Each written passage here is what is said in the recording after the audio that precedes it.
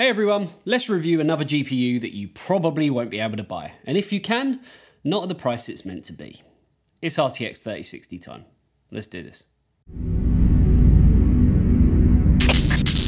The Virtuoso RGB Wireless SE headset from Corsair. With a sleek premium lightweight design, comfortable memory foam ear cups and subtle RGB lighting, it doesn't look like your typical gaming headset. With a detachable broadcast grade microphone, patented slipstream wireless technology and tuned 50mm neodymium premium drivers, it's simply the best headset Corsair have ever created.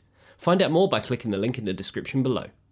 Now, I used to love reviewing graphics cards, but lately I've been left with a slightly hollow outlook as our YouTube and social media comments are plagued with people telling us how we have all of the cards and how they can't get their hands on the card they want. And this primarily revolves around the RTX 3080. But with lower models in the stack like the 3070 and the 3060 Ti, it's pretty much the same story. But at least price-wise it's more within reach, although still not at the prices Nvidia claimed with their MSRP. Now, with the GTX 1060 still being, at the time of recording this, the most popular GPU on the Steam hardware survey, Nvidia believe that the RTX 3060 is the successor in bringing 1080p 60 FPS to the masses with all of the latest technologies like ray tracing, DLSS and much more. They believe it's the next evolutionary step in today's latest titles. They also claim the 3060 to be twice the performance of the GTX 1060, and in a weird way, 10 times the ray tracing performance. I mean, considering the 1060 doesn't have the ability for ray tracing, 10 times 0 is, well, it's still 0, my friends. Either way, let's find out and yeah, get those benchmarks out of the way.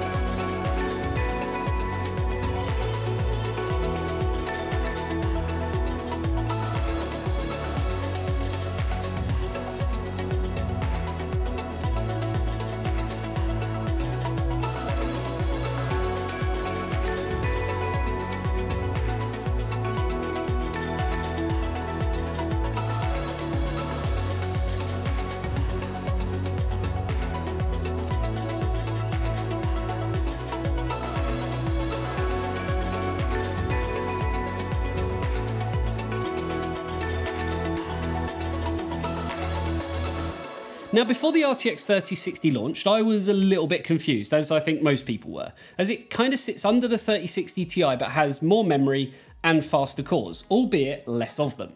For a quick comparison, the RTX 3060 has less CUDA cores at 3,584 compared to the 4,864 on the 3060 Ti, but the cores are faster, with a boost clock of 1.78 GHz compared to 1.67 GHz on the Ti. The base clock is slightly lower though, at 1.32 GHz compared to 1.41 on the Ti. But the more confusing part is the memory, as the 3060 comes with 12 GB of GDDR6, but on a 192-bit memory interface, compared to the measly 8 GB on the Ti, which operates on a 256-bit bus. So I guess this further instills speculation that a revised Ti could come at a later date with more memory, but at what price? I mean, who knows? Obviously, being an RTX-based card, we still get all of the latest features that Nvidia's Ampere architecture brings to the table, like DLSS, ray tracing, thanks to the RT cores, as well as reflex and broadcast features. Now, another thing that was recently announced is resizable bar, which you may actually be familiar with, even if you don't realise. Very similar to when we tested SAM, or Smart Access Memory, on AMD's latest cards. Resizable bar is available on the RTX 3060 to start, and is being worked on in conjunction with AIB partners, along with both AMD and Intel and their motherboard partners.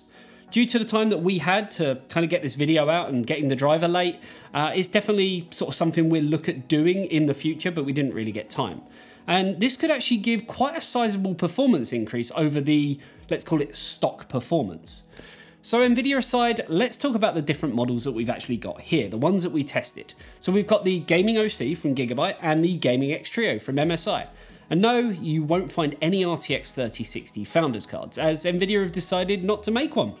Obviously, there will be MSRP based cards, which are meant to come in at £299 in the UK and $329 in the US. Yeah, right. For the two cards here, the Gigabyte comes in at £428.99, while the MSI comes in at £449.99, so nowhere near the £299 MSRP. For those in the US, simply turn that pound sign into a dollar sign and you'll be roughly at the right figure. Sucks, right? Boost clock wise, which is where they differ, the MSI comes in at 1852 MHz, while the Gigabyte comes in at 1837. So how did they compare when it comes to raw performance? Well, the RTX 3060 clearly beat the GTX 1060 by quite some margin, as Nvidia claimed. Compared to the 2060 Super, which I feel is the more appropriate one to use as a comparison because of, similar features like ray tracing and DLSS.